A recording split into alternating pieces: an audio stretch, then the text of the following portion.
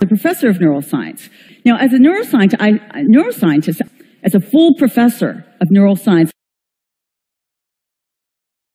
I am talking about the powerful effects of physical activity that is simply moving your body has immediate, long-lasting, and protective benefits for your brain, and they can last for the rest of your life. So I discovered and I experienced the brain-changing effects of exercise. When I stuck my head out of my lab door, I noticed something. I had no social life. I spent too much time listening to those brain cells in a dark room by myself. I didn't move my body at all. I had gained 25 pounds. I was actually miserable, and I shouldn't be miserable. And I went on a river rafting trip by myself because I had no social life. And I came back thinking, oh my God, I was the weakest person on that trip, and I came back with a mission. I said, I'm never going to feel like the weakest person on a river rafting trip again, and that's what made me go to the gym. I tried everything. I went to kickbox, dance, yoga, step class, and at first it was really hard. But what I noticed is that after every sweat-inducing workout that I tried, I had this great mood boost and this great energy boost. And that's what kept me going back to the gym. Better mood, better energy, better memory, better attention. I've come to the following conclusion: that exercise is the most transformative thing that you can do for your brain today for the following 3 reasons.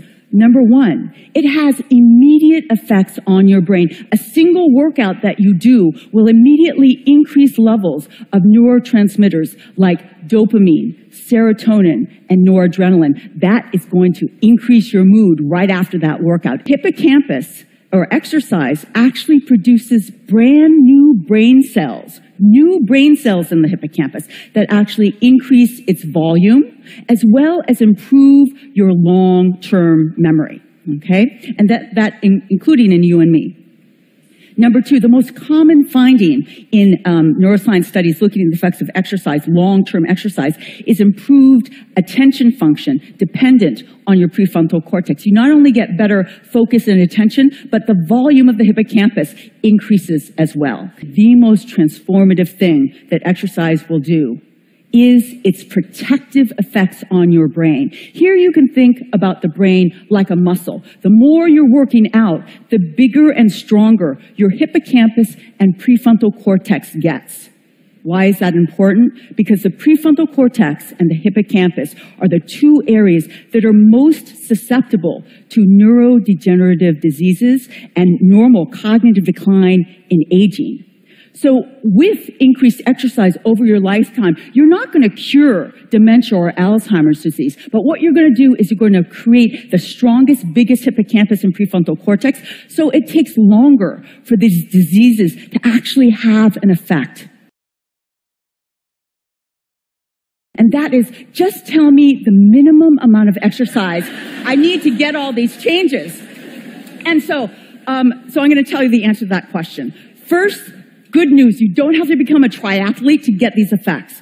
The rule of thumb is you want to get 3 to 4 times a week exercise, minimum 30 minutes an exercise session, and you want to get aerobic exercise in. That is, get your heart rate up. And the good news is you don't have to go to the gym to get a very expensive gym membership.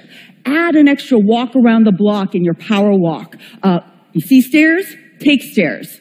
And power vacuuming can be as good as the aerobics class that you were going to take at the gym.